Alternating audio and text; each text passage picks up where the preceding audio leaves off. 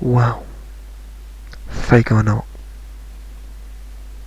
we have an alleged post from Scott. I'm not going to find it in real life because I can't be fucking arsed, but basically it's been screenshotted or whatnot here.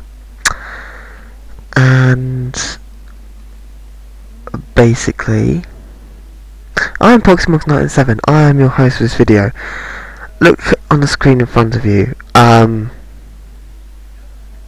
Basically, what the fuck?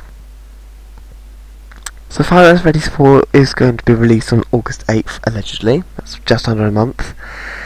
For the 1 year anniversary of Five Nights at Freddy's. And then, to keep the Halloween date special, why was that? Would that... Halloween, would have that been a Five Nights at Freddy's 2 by any chance? Anyway, you tell me, I don't know. And then, yeah. Then we got apparently something extra content, free update thing on October 31st. And we're going to have a trailer next weekend. I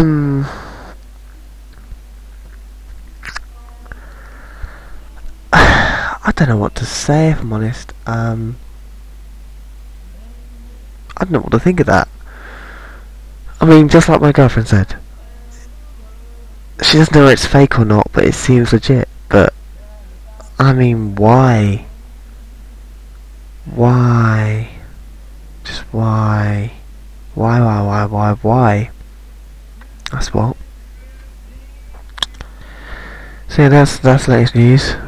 I'll try and keep you updated, even though it's not worth me keeping you updated, but I'll do it anyway because I'm loyal to the Five Nights at Freddy's community.